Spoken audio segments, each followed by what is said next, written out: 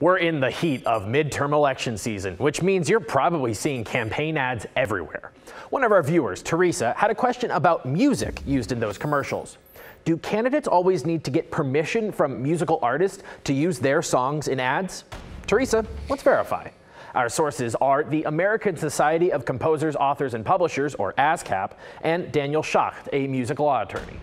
In the U.S., music is protected by copyright. If you want to use a song in an ad, you need to get a license.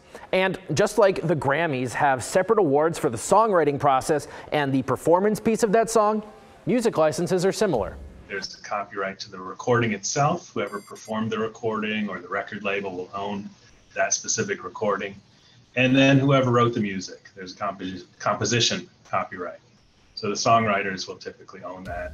Fights and delivers for our district. To use music in a campaign ad or any other video, you've got to get both licenses. ASCAP says to get them, campaigns have to reach out to whoever holds the rights for individual songs. So who is that?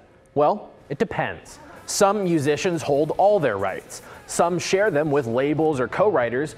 Others have sold their rights away entirely. If the artist still owns their rights, then yes, a campaign would need their approval to use a song.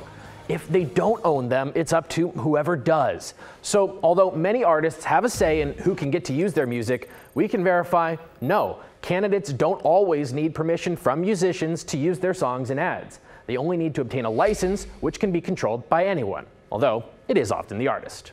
With your Verify, I'm Casey Decker.